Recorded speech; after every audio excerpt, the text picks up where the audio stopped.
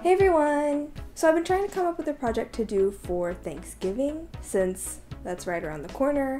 I wanted to do something this week so that you guys would have enough time to do it by next week. I was trying to come up with something that was more broad so that those of you who don't celebrate Thanksgiving could still make it. Recently, Kristen from Wild Amour posted a recipe for sunbutter pumpkin chocolate cups or something like that. And they look like little peanut butter cups except with a pumpkin filling inside, and I really liked that idea.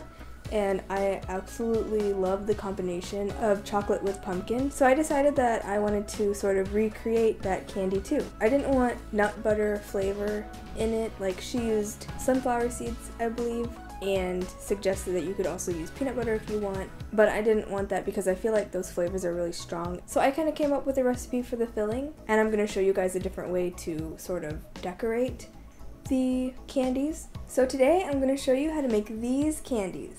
So let's get started.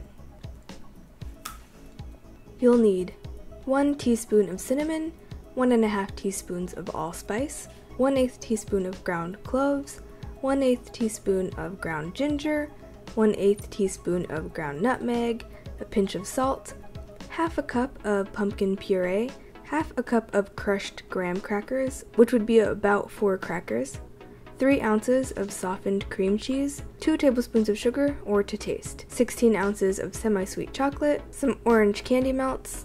I didn't really measure these. You only need enough to brush a little bit into the molds for color. Chocolate candy molds. I'll leave a link to the ones that I have down below. A metal rack, and an offset spatula. Mix together the pumpkin puree, cream cheese, sugar, and spices. Then mix in the crushed graham crackers. Set aside while you prep the molds. Melt the candy melts according to the instructions. Use a spoon to spread a thin layer over the pumpkin areas of the candy molds. Set that aside to harden while you melt the rest of the chocolate. Chop up your chocolate. Put 3/4 of the chocolate into a microwave-safe bowl. Toss that into the microwave for 30 seconds. Stir. Put it in for another 30 seconds, stir, and if it's still not melted, repeat again. If it's still not melted, put it in for 15-second increments, stirring in between until just melted. You don't want it to get too hot, or the chocolate won't harden correctly later. Toss in the rest of the chopped up chocolate and stir until melted. The chocolate should be tempered correctly after all of this. This method always works for me, but if you have trouble with tempering the chocolate, or if you want to learn about the process and why you do it, I'll leave some links down below. Pour the chocolate into the molds. Tap slightly to get rid of any air bubbles, and then pour out the extra chocolate using your offset spatula to help remove the excess. Then flip it over onto the metal rack and let the chocolate drip out. After a few minutes, clean the edges of the chocolate with the spatula and then throw it in the fridge for a few minutes to harden. Put your pumpkin mixture into a Ziploc bag and snip the corner off. You could also use a pastry bag here if you have one. Take the molds out of the fridge and fill each one with some of the filling, making sure not to overfill.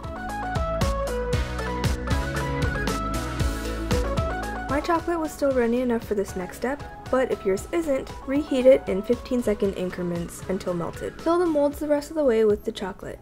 Tap to remove air bubbles and then scrape away the excess with the offset spatula. Toss in the fridge to harden. When they're ready, flip the mold over and gently push them out. You could also slam them down like I did with these, but note that if you have delicate pieces on the candy, like these pumpkin stems, they might break off. I lost about half of mine. And then you're done.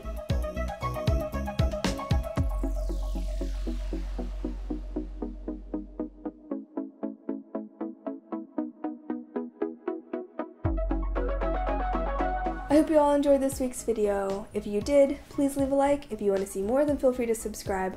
I post art videos every Tuesday and DIY videos every Thursday. You can follow me on Twitter, Tumblr, Instagram, Pinterest, and Snapchat, and I'll leave the information to those down below. Thank you to my patrons for helping me produce these videos. If you are interested in becoming a patron or you just want to learn about what Patreon is, there will be a link right over here that you can click on and go check it out. And all the information will be down below as well. If you have any questions or suggestions for future videos, please leave a comment down below. A quick little announcement. If you don't already know, I made a book. I compiled all of my Inktober drawings into a book, and it's on sale now at my store. So I'll leave a link down below if you are interested in getting your hands on one of these. The first few people who order will receive a free print. So yeah, I'm really excited how they turned out. This is the first sort of book that I've made, so I'm really excited about it, and I hope you guys like them. And I'll see you next week.